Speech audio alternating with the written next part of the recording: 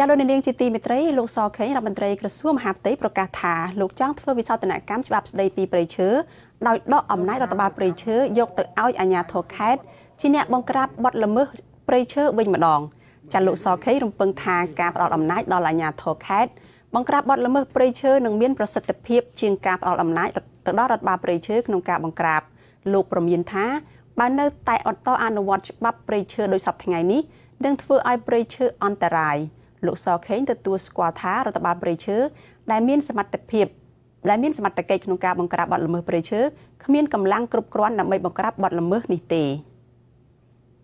គណៈវិជាការឯកភាពដែលគេមានកម្លាំងគ្រប់គ្រាន់ដើម្បីនឹងដោះស្រាយទេគាត់យកអំណាចដាច់ទៅរដ្ឋបាលព្រៃឈើដល់គាត់វាអត់មានគាត់ផុតដៃផុតជើងគាត់អត់អាចធ្វើអីកើតទេដល់ចឹងខេត្តក៏លូកមិនបានគាត់នឹងក៏ផុតដៃផុតជើងទីផុតទៅវាបញ្ហាចឹងឥឡូវនេះយើងកែនឹងនាំគាត់កែគាត់មិនព្រមកែទៀតខ្ញុំថាបើចាំប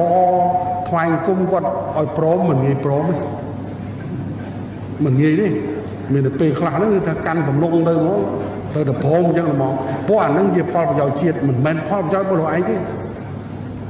លោកឯងកើតមកមិនមែនលោកឯងនឹងយកព្រៃឈើនឹងមកទេ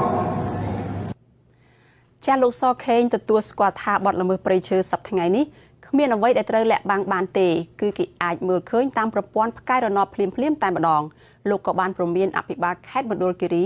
ឲ្យទប់ស្កាត់បទល្មើសព្រៃឈើជាបន្ទាន់ប្រធានអង្គការកិច្ចការពិសេសសិទ្ធិមនុស្សកម្ពុជាលោកអ៊ូចលេងយល់ថាដើម្បីទប់ស្កាត់បទល្មើសព្រៃឈើឲ្យមានប្រសិទ្ធភាពក្រៅតែពីការកែច្បាប់ព្រៃឈើគឺត្រូវតែកម្ចាត់ចោលមន្ត្រីពុករលួយលោកថាបើមិនដូច្នោះទេច្បាប់ល្អយ៉ាងណាក៏នៅតែមិនអាចបង្ក្រាបបទល្មើសនេះបានដែរសំខាន់ត្រូវតែលាងដៃឲ្យស្អាតចេញពីបទល្មើសនៃការរកស៊ីទៅក្នុងនឹងបទល្មើសឈើនេះតែកម្ចាត់ចោលនៅមន្ត្រីពុករលួយលក្ខណៈជាប្រព័ន្ធប្រជាខេត្តខ្លះក៏មានការព្រួយបារម្ភដែរព្រោះថា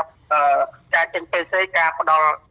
ដាក់ការដឹកជញ្ជូនឈើវាមានការខុសខិតយ៉ាងជាជំរឿជាមួយនឹងមន្ត្រីខេត្តតែគាត់ធ្វើការបាត់ភ្នែកដើម្បីបើកនឹងឃ្លីវឲ្យឈ្មោះយកញ៉ាទាំងនោះរកស៊ីបើមិនជាមិនបង់ដាក់ខែឲ្យទៅសាលាខេត្តទេក៏មិនមានការរកស៊ីឈើដែរចាស់ច្បាប់ស្តីពីព្រៃឈើមាន18ជំពូកនិង109មាត្រាត្រូវបានរដ្ឋសភាអនុម័តកាលពីខែកក្កដាឆ្នាំ2002ច្បាប់នេះផ្ដល់សិទ្ធិអំណាចក្នុងការបង្ក្រាបបទល្មើសព្រៃឈើទៅឲ្យក្រសួងកសិកម្មរុក្ខាប្រមាញ់និងនេសាទដោយឡែកចំពោះតំបន់ការពារធនធានធម្មជាតិច្បាប់នេះផ្ដល់សិទ្ធិឲ្យក្រសួងបរិស្ថានក្នុងកិច្ចការពារនិងគ្រប់គ្រង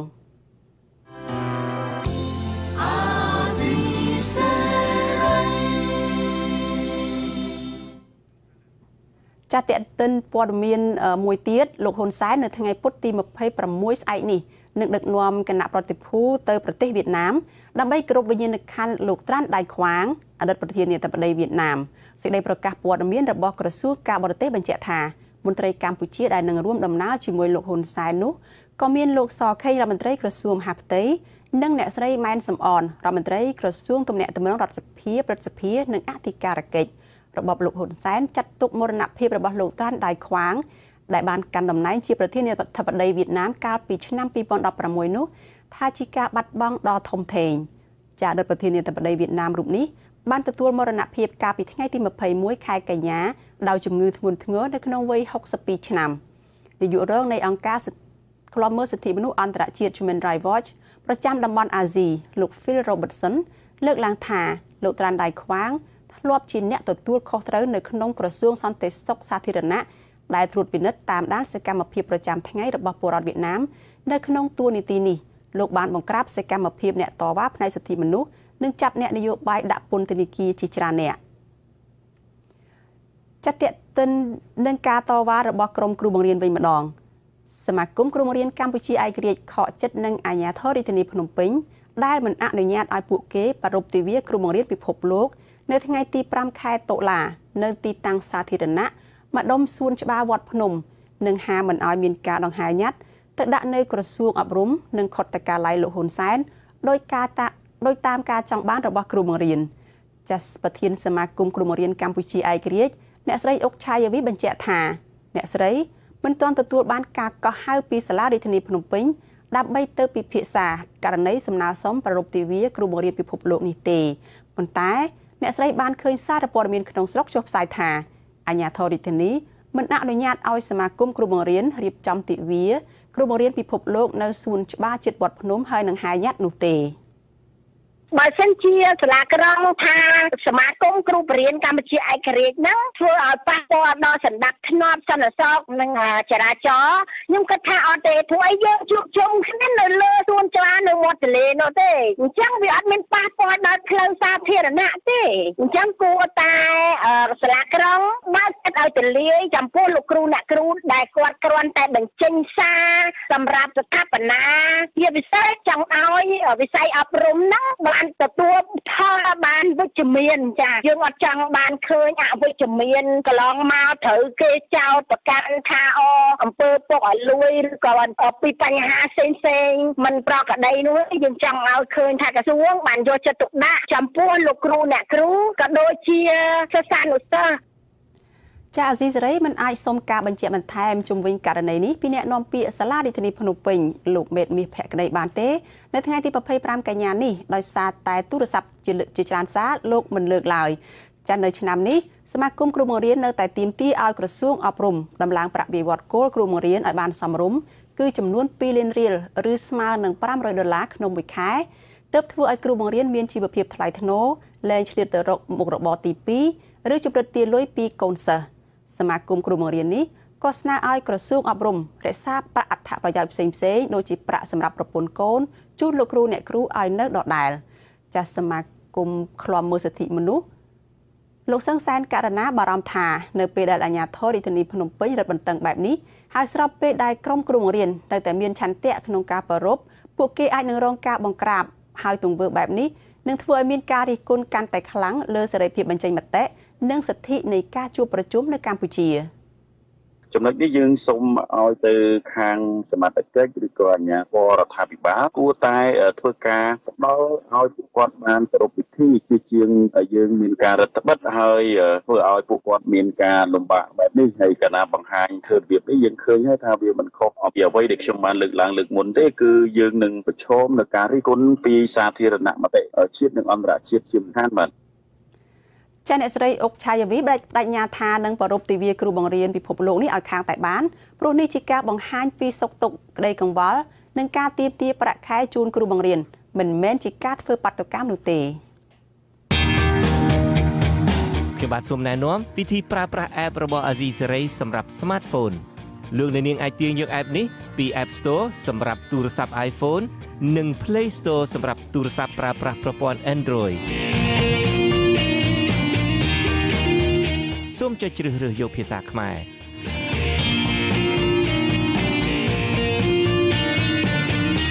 លោកអ្នកនឹងទទួលបានព័ត៌មានផ្សេងៗពី app របស់ Azizi Serai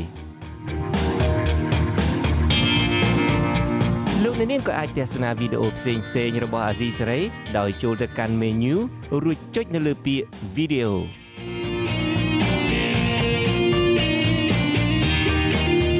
លោកអ្នកនាងក៏អាចស្ដាប់ការផ្សាយឡើងវិញរបស់ Azizi Serai ដោយចុចយកពាក្យសំឡេងក្នុង menu នេះដែរ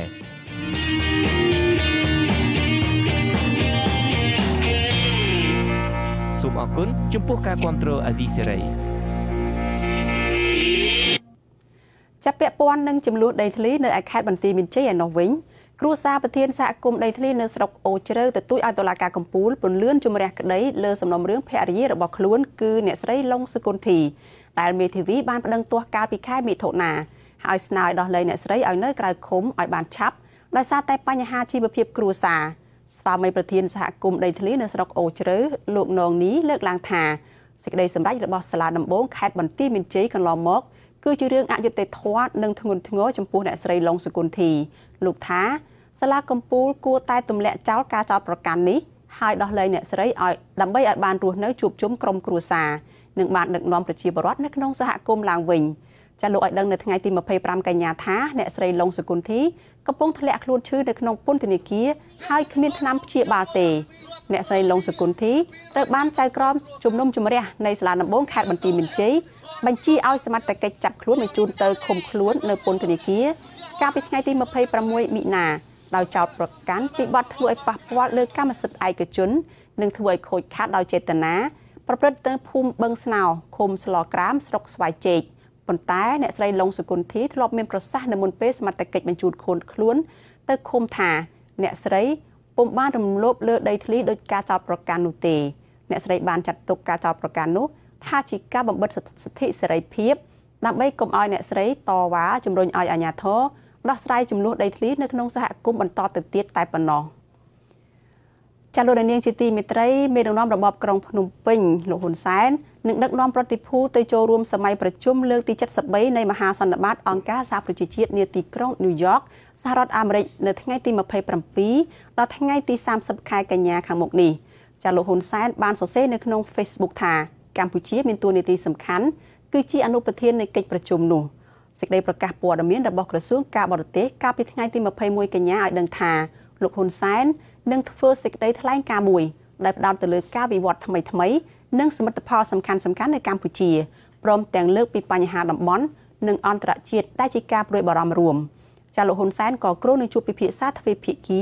ជាមួយអគ្គលេខាធិការនៃអង្គការសហប្រជាជាតិលោកអង់តូនីញ៉ូ ហ្គូតេរ៉េសព្រមទាំងប្រមុខរដ្ឋនិងរដ្ឋាភិបាលនៃប្រទេសមួយចំនួនជាមួយគ្នានេះលោកហ៊ុនសែនក៏នឹងជួបជាមួយសហគមន៍ខ្មែររស់នៅសហរដ្ឋអាមេរិកនិងកាណាដាផងដែរកម្ពុជានិងរដ្ឋសមាជិក20ផ្សេងទៀតនឹងដឹកនាំធ្វើជាអនុប្រធានបដូវវេនរបស់មហាសន្និបាតអង្គការសហប្រជាជាតិលើកទី73សម្រាប់អាណត្តិ2018-2019នេះចាត់តួនាទីអនុប្រធានបដូវវេននេះគឺជ្រើសតាំងជារៀងរាល់ឆ្នាំផ្អែកតាមរូបមន្ត6រូបមកពីទ្វីបអាហ្វ្រិក5រូបមកពីទ្វីបអាស៊ី1រូបមកពីអឺរ៉ុបខាងកើត3រូបមកពីអាមេរិកឡាទីន2រូបមកពីអឺរ៉ុបខាងលិចនិង5រូបជារដ្ឋសមាជិកអចិន្ត្រៃយ៍នៃក្រុមប្រឹក្សាសន្តិសុខអង្គការសហប្រជាជាតិจากក្រសួងបរទេសធ្លាប់ឲ្យដឹងថាក្នុងឋានៈជាអនុប្រធាននៃមហាសន្និបាតអង្គការសហប្រជាជាតិកម្ពុជាមានឱកាសដឹកនាំកិច្ចប្រជុំមហាសន្និបាតជំនួសមុខឲ្យប្រធានតាមសំណើរបស់ប្រធានមហាសន្និបាតដែលឆ្នាំនេះដឹកនាំដោយប្រទេសអេក្វាឌ័រចាកម្ពុជាមានតួនាទីពិនិត្យរបៀបវារៈបណ្ដោះអាសន្ននិងបញ្ជីបន្ថែមចំណុចពិភាក្សាផ្ដល់អនុសាសន៍ដល់មហាសន្និបាតនិងជួយដល់ប្រធាន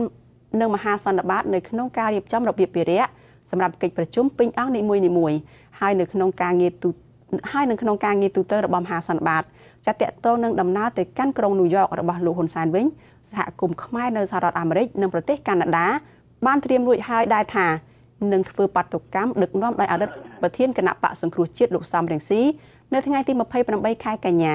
ចាស់គោលបំណងនៃបាតុកម្មនេះគឺប្រឆាំងនឹងវត្តមានរបស់លោកហ៊ុនសែននិងទាមទារឲ្យអង្គការសហប្រជាជាតិកុំទទួលស្គាល់រដ្ឋាភិបាលឯកបកខុសច្បាប់របស់លោកហ៊ុនសែន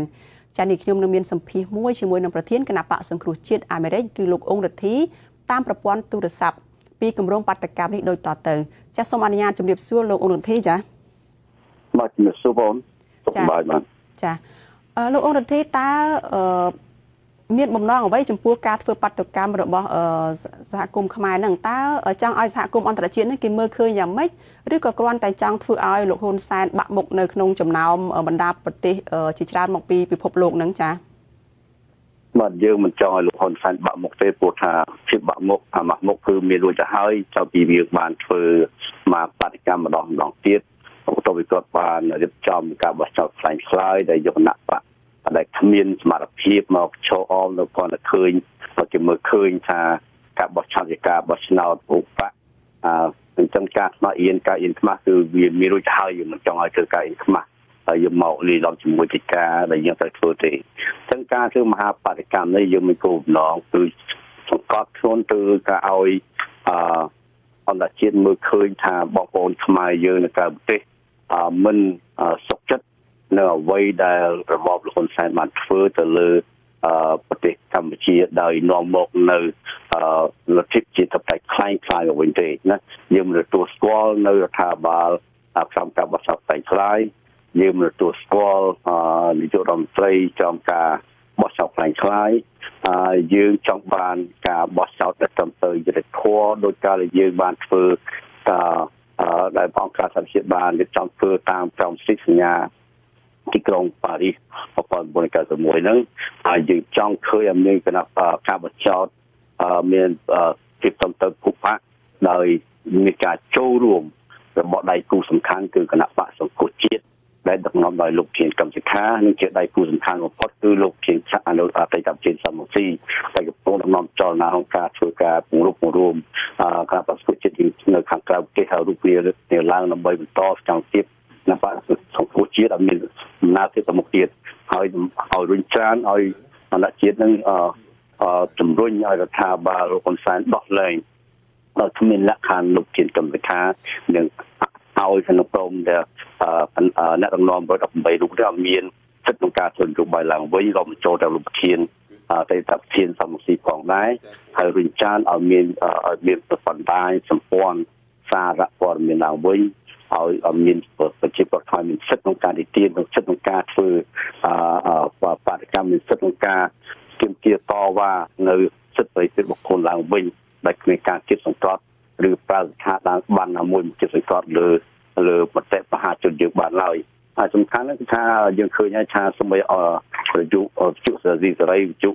សម្លេងសហរដ្ឋអាមេរិកក៏បានចូលនៅក្នុងប្រព័ន្ធផ្សព្វផ្សាយក្នុងប្រទេសកម្ពុជាផងដែរអញ្ចឹងគឺថាលក្ខណៈវិជាធិបជិលបៃសុខខ្មែរគឺដើរថយក្រោយវិញ100ជំហានហើយគឺបកត្រឡប់ទៅចាំ1979មកវិញអញ្ចឹងយើងចង់ថ្មិចឲ្យការជាតបៃខ្លាំងខ្លាយឲ្យទៅជាពិតប្រាកដក្រោមការគ្រប់គ្រងតាមដានរបស់អង្គការសហប្រជាជាតិដែលមានប្រទេសទាំង17ហត្ថលេខីនេះចូលរួមដល់ទីទៀតផងដែរអញ្ចឹងកិច្ចការសំខាន់គឺនៅក្នុងការមហាសន្និបាតទី73នេះគឺថាយើងចង់បញ្ចាំឲ្យអន្តរជាតិឃើញថាយើងដាច់ខាតមិននៅស្ងៀមយើងដាច់ខាតមិនឈរអោបដៃមើលប្រទេសកម្ពុជាយើងធ្លាក់ចូលទៅក្នុងភាពខ្មៅអន្តរការដោយតាមឆ្នាំមុនពេលឆ្នាំ1990បាទអញ្ចឹងយើងសំខាន់យើងទាមទារមិនទទួលស្គាល់ថាបើលោកហ៊ុនសែនដែលបង្កើតការបោះឆ្នោតខាងខ្លាយយើងមិនទទួលស្គាល់រដ្ឋាភិបាលហើយជំរុញឲ្យអង្គការជាតិបើលោកហ៊ុនសែននៅតែបង្គុំឃាំងតែដំណំរបស់យើងមិនឲ្យគណៈបព្វជិជាតិដែលមានពលភាពខ្លាំងការធ្វើបោះឆ្នោតនេះក៏ឲ្យសមត្ថជួរកៅអីរបស់ប្រទេសកម្ពុជាមួយរយៈសិនបានចាលោករដ្ឋាភិបាលលោកសង្ឃឹមថាយ៉ាងម៉េចដែរបានន័យថាបដកម្មនឹងអាចនឹងមានឥទ្ធិពលកម្រិតណាដែរនៅពេលដែលឥឡូវនេះគឺលោកហ៊ុនសែនបានដឹកនាំប្រតិភូបំណងថានឹងមកចូលរួមកិច្ចប្រជុំនឹងហើយនៅកិច្ចប្រជុំលើកទី73នឹងចាលោកគិតថានឹងមានឥទ្ធិពលឬក៏មានលទ្ធផលយ៉ាងម៉េចចំពោះបដកម្មនេះចាបើយើងធ្វើបដកម្មផងយើងធ្វើញ៉ាត់ផងយើងធ្វើញ៉ាត់មិនគ្រប់គ្រងថាបើលោកហ៊ុនសែនផងដែរទោះបីលោកហ៊ុនសែនមកចូលរួមគឺជាឱកាសល្អបំផុតដើម្បីហើយយើងឃើញក្នុងនៅហ្សឺណែវនៅអឺរ៉ុបគឺថាសភាអឺរ៉ុបបានទីទានយ៉ាងខ្លាំងស្ទើរទៅនឹងខ្លាំងដល់ថាបើលោកហ៊ុនសែនអញ្ចឹងគេមិនមែនគេមិនដឹងគេដឹងហើយក៏តែដែលគេអញ្ជើញលោកហ៊ុនសែនមកដោយសារតែប្រទេសកម្ពុជាយើងនៅមានអាសនៈនៅក្នុងអង្គការសហប្រជាជាតិ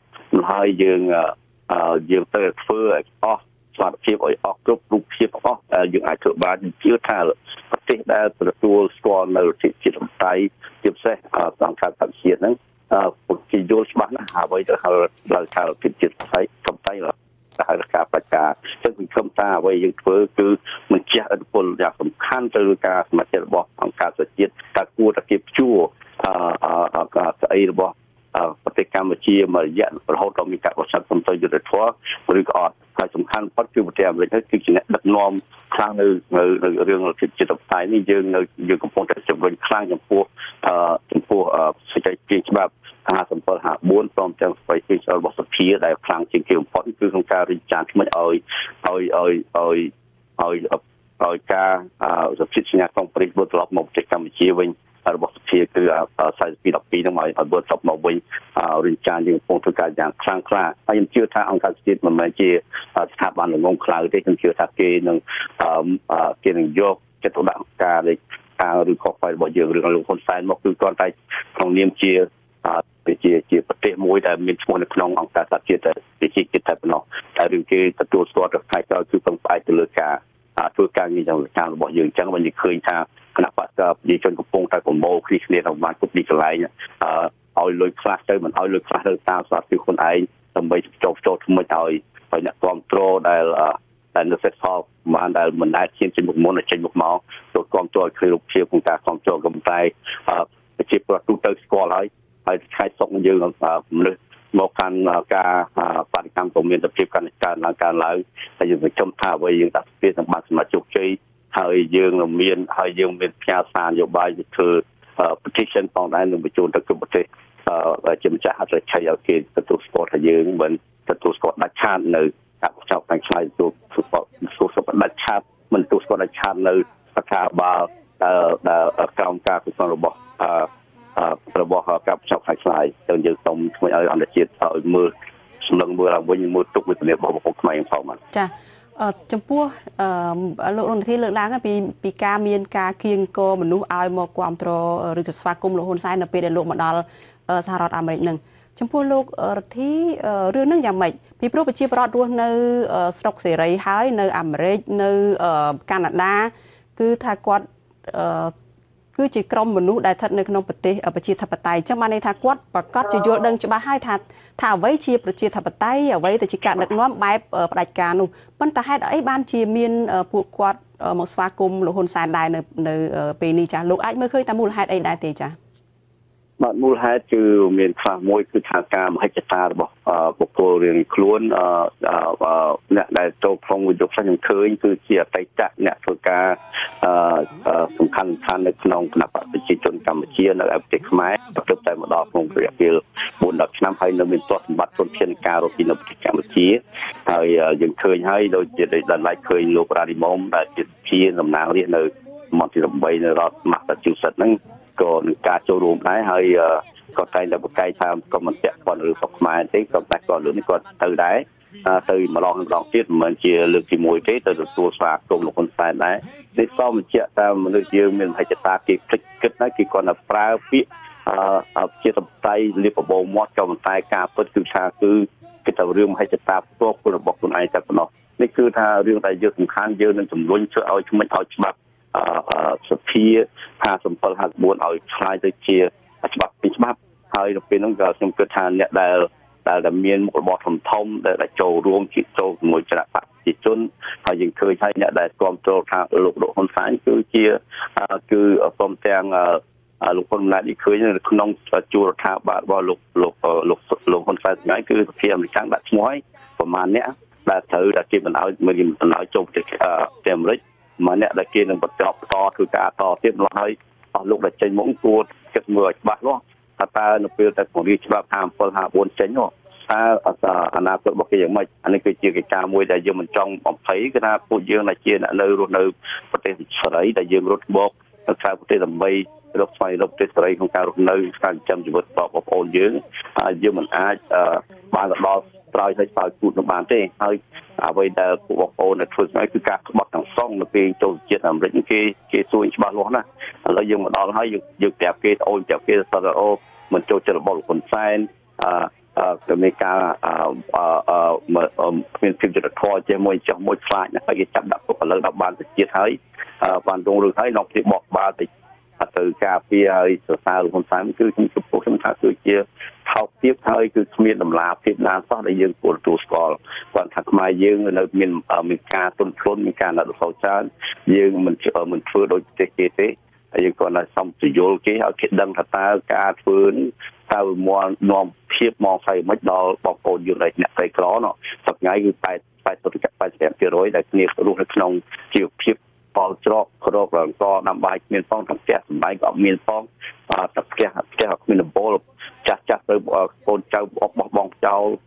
កូនក្មេងមានសាលារៀនលោកអង្គទៅថាយើងគង់ឲ្យគួរមើលផ្នែកបាក់ផ្នែកមើលពួកអស់បងប្អូនខ្មែរយើងសុខផងមកឲ្យគេក្រមតតាំងងើលឲ្យមិនចិត្តគិតវិញឆ្ងាយបាទចាលោកអង្គធីសំណួរចុងក្រោយរបស់នាងខ្ញុំគឺថាតើលោកមានការរំពឹងថានឹងមានការចូលរួមកម្រិតណាដែរពីប្រជាពលរដ្ឋ